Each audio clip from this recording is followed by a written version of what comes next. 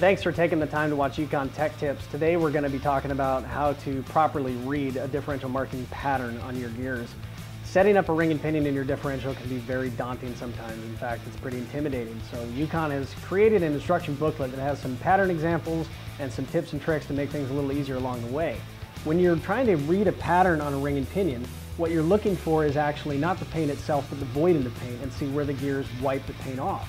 So you want to mark the gears in a couple of different spots along this. For clarity, we've marked the whole thing, but in your case, you're going to want to do 2 or 3 teeth in a couple spots on the gear set just to make sure that it didn't change in 1 or 2 places.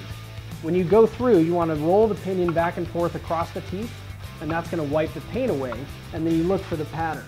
In an ideal pattern, you want to have it centered between the top and bottom of the tooth and between the heel and the toe of the tooth. So ideally, dead center is perfect. In some gears, like a 2-step gear, you can get a weird pattern that kind of shoots off at an angle or is even way out on the toe or way out on the heel, but the key is really just to have it centered between the top and the bottom. Thanks again for taking the time to watch this Econ Tech Tip on how to read your differential pattern. If you have any questions on this subject or any other questions, please call 1-800-330-2206.